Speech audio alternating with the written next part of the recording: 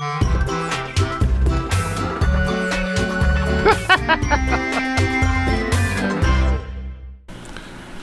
and welcome to Sunday with Mike.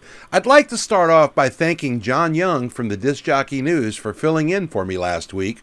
It was a great show, and I hope that you learned as much as I did from it. On today's show, we're going to cover some of the requested topics from some of the members of the Sunday with Mike group on Facebook. Are you a member? If not, we're holding a seat for you, and the link is in the description below. So tell me, how do you get replies from your clients after sending them a quote? Maintaining your equipment, standing up for your company, and finally we'll talk about some Master of Ceremony tips. Grab yourself a cup of coffee and join me. I'll be right back.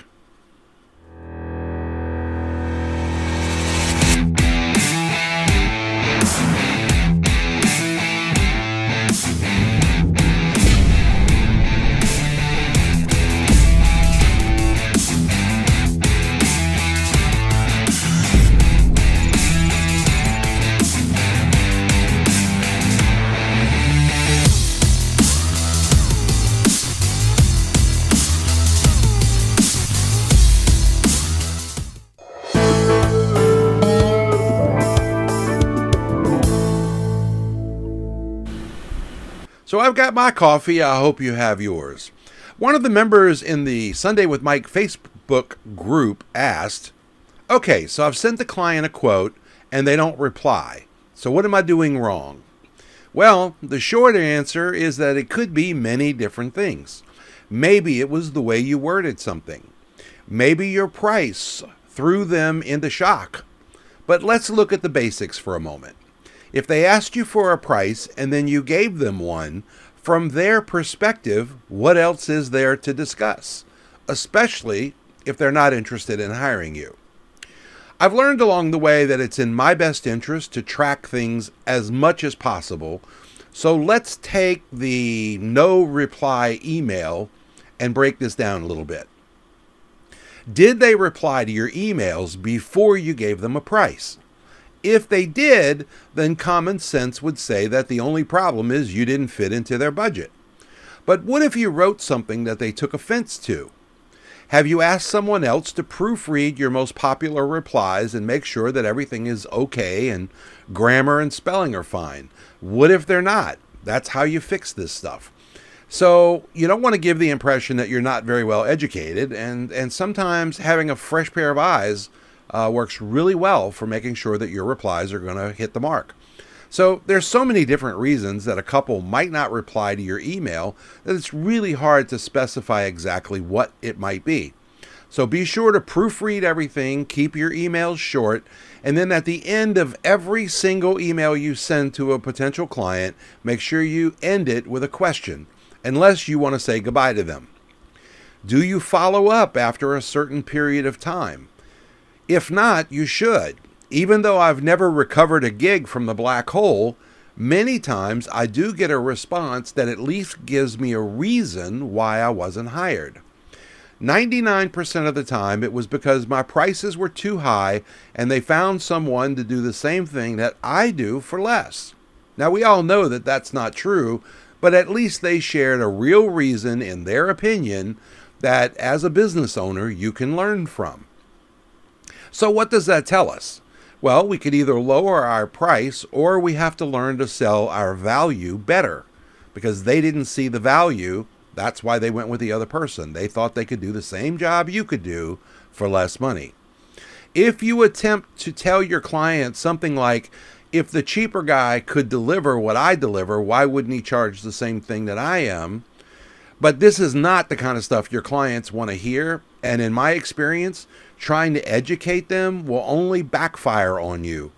Trust me on this one and start focusing on your value and not somebody else. Here's my short guide. Don't include any prices in your first email no matter what.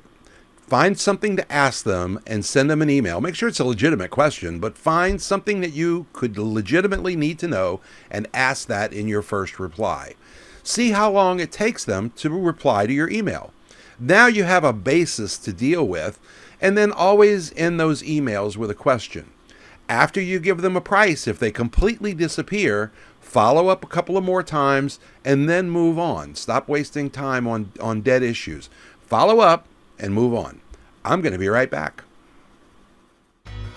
DJ Event Planner will change the way you manage and run your business. Streamline all of your procedures and software into one easy-to-manage system. DJ Event Planner, the ultimate online planning tool.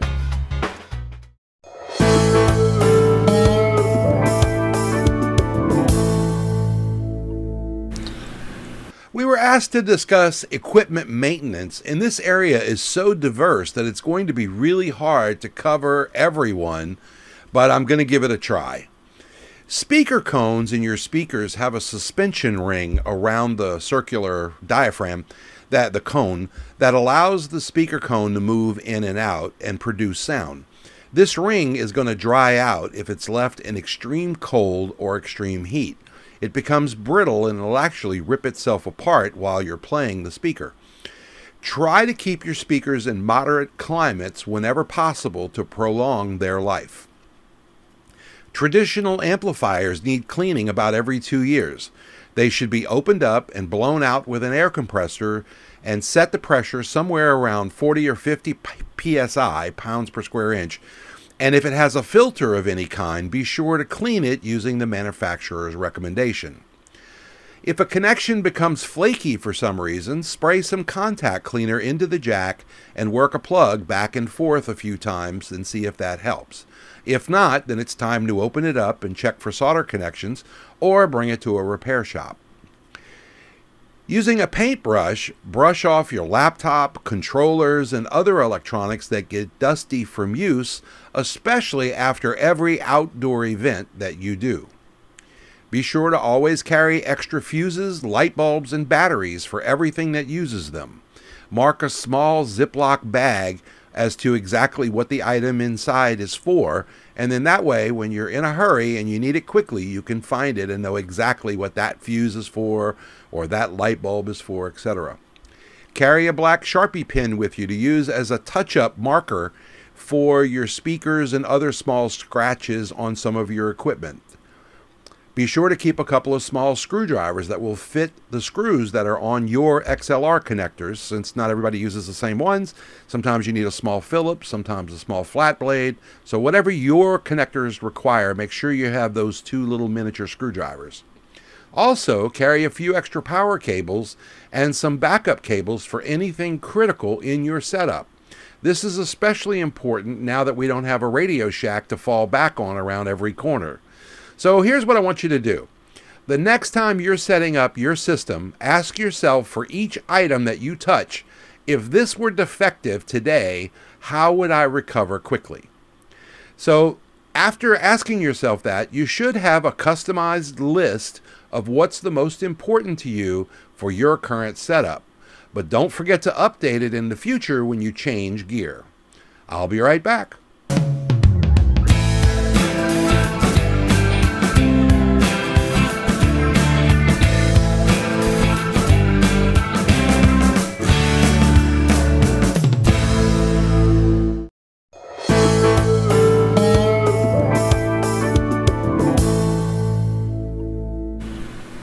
Recently, I was involved in a conversation, and the topic was about the client expecting the DJ to play an R-rated song at her wedding reception.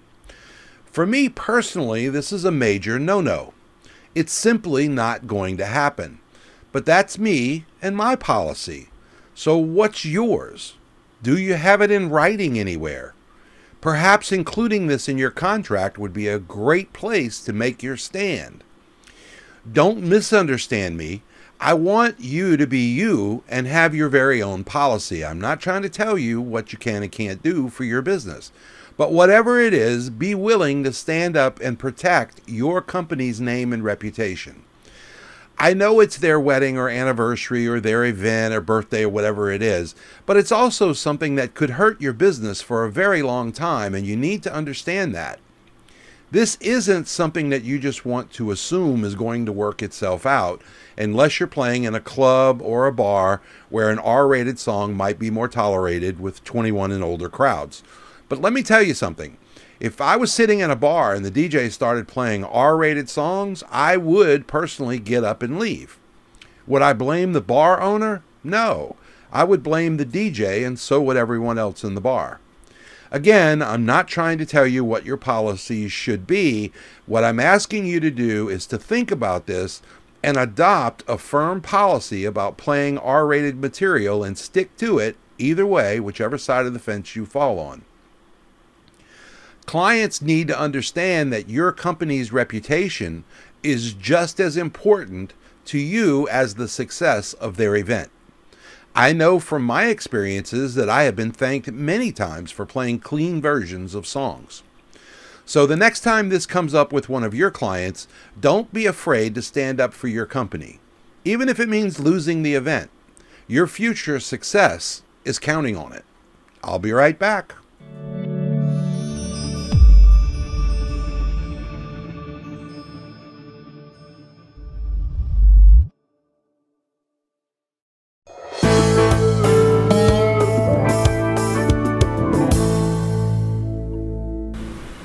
I was asked to share some tips about being a master of ceremonies, and one of the first things that you need to learn about being an MC is that when you pick up a microphone and say something, you are not automatically being an MC at an event. There are many names to describe the different roles, and many well-known DJs offer courses that will teach you how to be a better presenter, announcer, or master of ceremonies. Each one has their own unique role and duties. Take, for example, if someone is hosting a TV show on TV, it could be said that they are acting as a master of ceremonies, but since there are no, quote, ceremonies, end quote, taking place, many seasoned professionals would say, no, they are merely acting as a host. If I said to an audience, please welcome Mr. and Mrs. Smith, I just made an announcement. I'm not an MC. So when one is discussing the roles at different events, we need to understand the duties and responsibilities of that role so that we can properly classify it.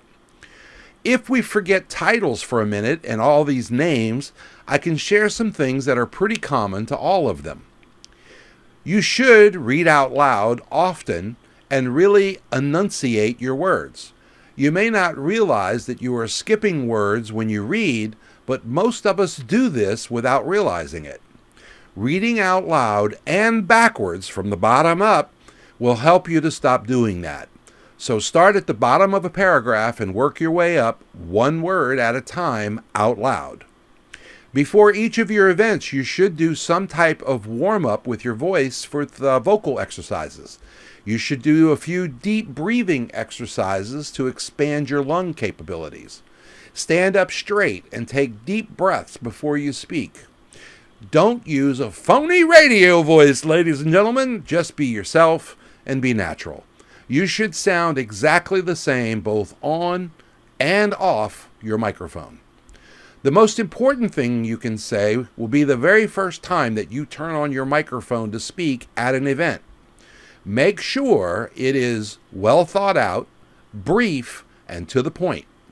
Because if the audience thinks that you're wasting their time with unimportant stuff and you're just rambling on, you're going to struggle the entire event to get their attention every time you turn on your microphone. Speak clearly when you do turn on your mic and make whatever you're going to say count. Too many times DJs like to hear themselves talk, and that's never good for audience members. So that's going to be my show for today. I want to thank everybody in the group for offering their suggestions, because that's what we covered today, all suggestions. So we'll be back next week with all new topics to help you and your business. Be sure to share the show with your friends. Give me your thoughts down in the comments section down below, and don't forget to give us a thumbs up if we've taught you anything new at all. So until next Sunday, be safe, and thanks for watching.